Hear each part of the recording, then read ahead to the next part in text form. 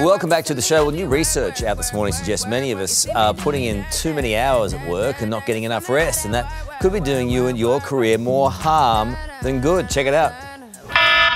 A recent Wall Street Journal report touting the benefits of a 4 a.m. wake-up call, despite our predisposition against it. In fact, there's an entire TED Talk devoted to the nightmare of wakefulness at that hour. Did you ever notice that 4 in the morning has become some sort of meme or shorthand? It means something like, you are awake at the worst possible hour. Today, half of us work more than 40 hours per week, even though studies show too little sleep can make you less productive, less healthy, and less happy. Well, it's time now for the Mixed Grill with Ben Fordham and Shelley Horton. Big round of applause for these two today, eh? Oh, well, there you go. There you go. That makes me happy. Work-life balance. I don't think it exists. I think it's an impossible dream. I think that for most of us, like even a 40-hour week is a dream. Most of my career, I've worked 70 to 80 hours a week, and that's what you do to get ahead.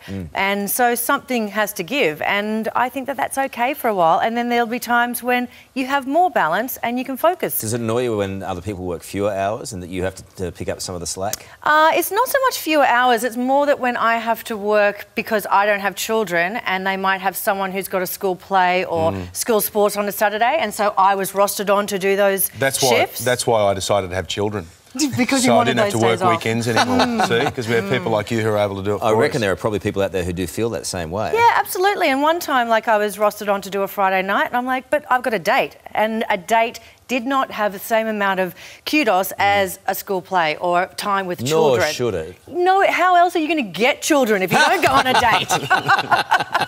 Fordo? The work-life balance has always been there, I think, Carl. It's just switching it up a little bit. The worry for someone like you is that they say that you should not be awake before 4 a.m. Yeah. Your alarm goes off at 3:52 and 45 3:52 seconds. and 45 seconds. So that's a bit of a problem, but I think it's always been there. We just Shows on your probably face. we pay more attention to it these days than we once did. That's little Jordan. So Jordan was awake at 3:30 this morning, just getting home from a club. He looks like he was getting home from a Viking battle. He's still pretending to be in his mum's belly. There's not a lot of time to shave, you see, when you're working on this show. He's such a manly Everyone's too man. busy. Look at that, only a face a mum could love. Righto, moving on. Inmates at maximum security Barwon Prison in Victoria are on strike, demanding better pay for their prison work. Shelley, jailbirds deserving a pay rise of about $2 a day, do you think? No, I Why actually not? don't have any problem with them being paid for the work that they do, because that money actually goes into their account so that they can have some extras like some luxury foods, hire a TV or phone calls. That account can only ever get to $1,000. It can't be more than that. So I don't think they need If you much want to more money. encourage these people to rehabilitate, though, isn't this a good way of doing it? Look, I've been into Long Bay Jail, Carl, about 3 or 4 months ago, and the difference in there between the people who've got jobs, it's not a bad life. If you've got a job in there, happy days, because you've got something to do each day, and the amount of industry that goes on in our jails these days is extraordinary. Everything from, you know, when you're on an aeroplane and they get you the headphones, and then when you hand the headphones in, well, then they go off to a jail and they get cleaned and they get sanitised and they get the earbuds put back on, they go back out to the flight. Flag making, bread baking, everything that goes on. Then you go into the sections where you're not allowed to have jobs, which is the maximum security, and all you could think of while you're in there is get me the hell out of here and back into the other part of the prison. If Nothing you're else lucky to enough to focus be on. in a prison and have a job in a prison, then I would just count your lucky stars that you're not in maximum security. And at the end of the day, they don't have to give you a job. They don't have to give you an opportunity. You're locked up as a form of punishment. So if you've got a job, just be happy with the fact that you're getting $6 an hour or $8 an hour. No pay rise? Oh, well, look, I'm not saying they shouldn't get one, but if there's enough money around, give them a pay rise. But I think that beggars can't be choosers, quite frankly. I think if they decided not to play by society's rules, by getting themselves in prison, they don't get to have society's rules of striking for a pay rise. Well, as I mentioned before, we're very big in the big house, this show. And a lot of the people in the clink watching us this morning.